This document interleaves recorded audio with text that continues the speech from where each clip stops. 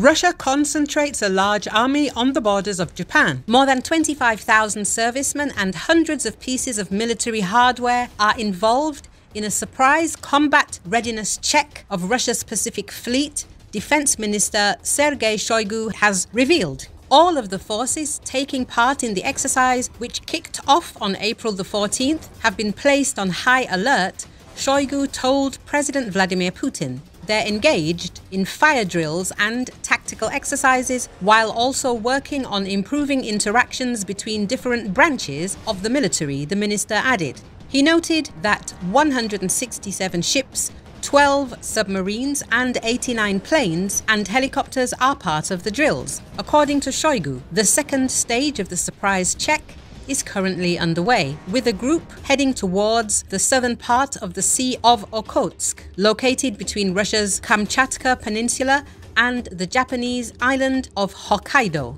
The ships will perform the tasks of combat maneuvering and surveying the underwater situation. The drills will test the combat sustainability of strategic missile submarines and their readiness to use their weapons, the minister noted, adding that tactical air defense exercises have also begun. The final stage of the exercise is scheduled to begin on April the 18th, Shoigu said. Among other things, it will involve Russian strategic bombers flying to the central part of the Pacific to perform strikes against flotillas belonging to a simulated enemy.